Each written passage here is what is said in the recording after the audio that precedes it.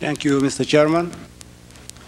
I would like to dedicate my testimony to my brothers in bondage in Mauritania and to the blacks who have been suffering for a long time under the dictatorship government of Mauritania Ursid Ahmed Taya. My name is Mohamed Nacir Athié. I'm a Mauritanian diplomat in exile here in the country, in the United States.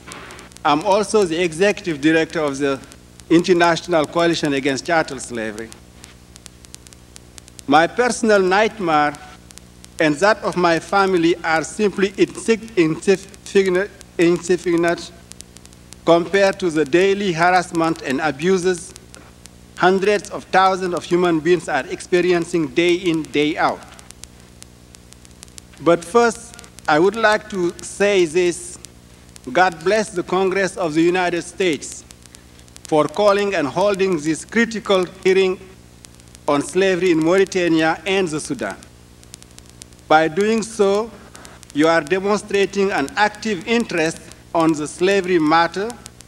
Also, you are showing support for the slave around the world, and in particular, for the slaves in Mauritania and the Sudan. Second, I'm also proud as a Mauritanian half-polar who first benefited of the political asylum status in 1989 in this country to take stand before the Congress of the United States and testify on behalf of our brothers who are still in chains in Mauritania by the Arab Berbers masters.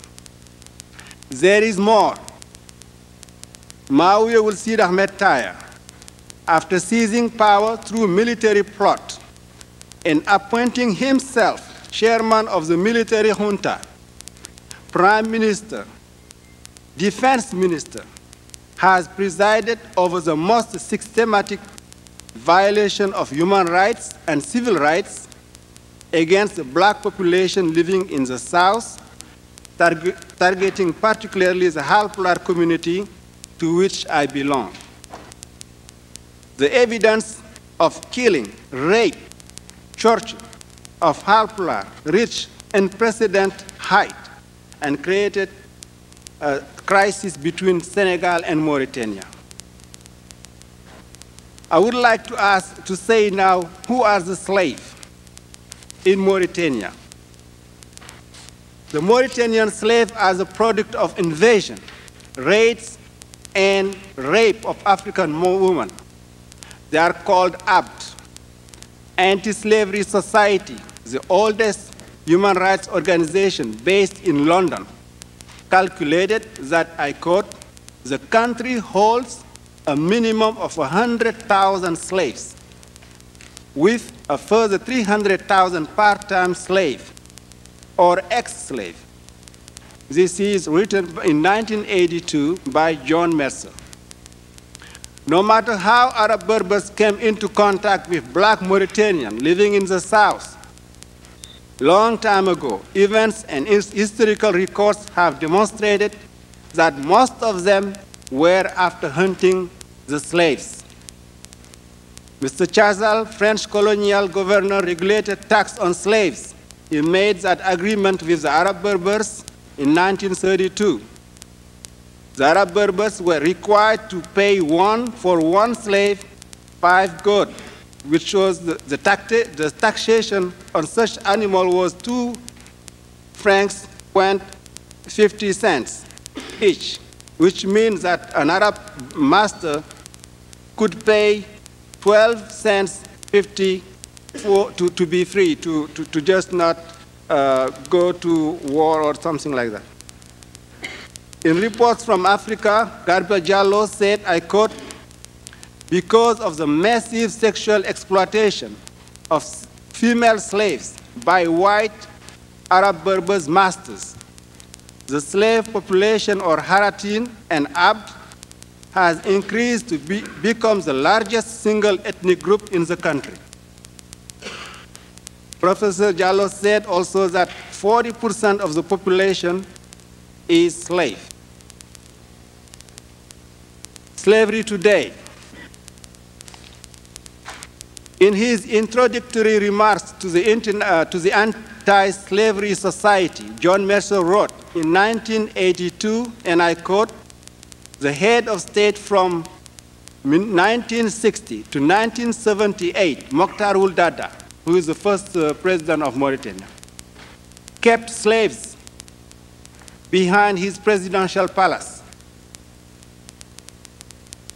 Mohamed Issa Qadari, a Kuwaiti journalist, wrote in the Kuwaiti newspaper Al Watan, April 1989, page 4, I quote, "At the end of my last visit to Mauritania, among the gifts given to me, which I strongly refused by my Arab friends, was a black slave."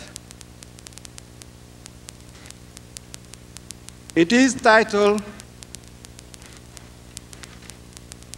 in its report titled, "Mauritanian Slavery Alive and Well, 10 years after the last abolition," Africa Watch wrote, and I quote again, "Abolishing slavery, which is deeply rooted in Mauritania, is difficult and a long-term problem. Our criticism is not that the Mauritanian government has tried to eradicate slavery, but failed. It did not try at all," says Africa Watch. "We are not aware of any significant practical step taken by successive governments to fulfill the important responsibility Mauritania undertook when it passed laws and ratified international agreements prohibiting slavery. Its persistence is largely explained by the fact that legislative enactments have not been accompanied by initiatives in the economic and social fields." This is 1990. And they say the same thing again in 1994 in their book, which is called The Campaign of Terror. It is a book, Campaign of Terror in Mauritania, 1994. I thank you, Mr. Chairman.